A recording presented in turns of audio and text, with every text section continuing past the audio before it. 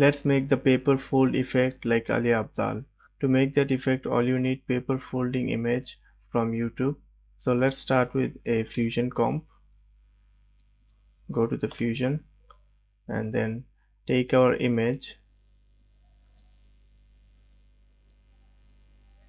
Then take the paper folding video and then connect through the media.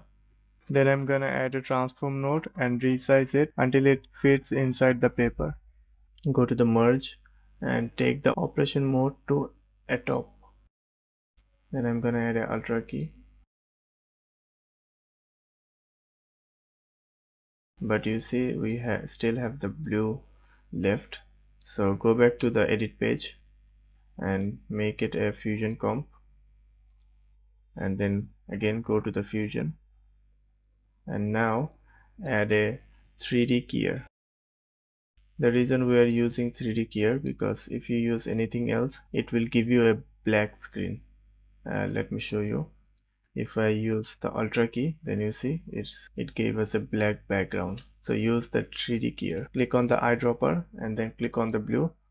It will take that blue out. And now if you go to the edit page, if we take a background underneath, you'll see there a black line and a little bit of blue color left. So go into the fusion again, then select the 3D keyer, take the D spill all the way to 1.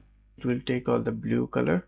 And now again go to the fusion and go to the matte, take the clean black to all the way to 100. It will get rid of the black border. If you get white border, then take the white border all the way to the 100. And there you go. We get our paper fold effect. Now you might say, isn't there any easier way to do this? Well, there is. You need to take a fusion comp, then take this effect which made by Mr. Justin Edits, take your image and drop it here. You will get a paper effect. I will give the link of Mr. Justin Edits video in the description. In the meantime, if you like this kind of video, then check out this playlist.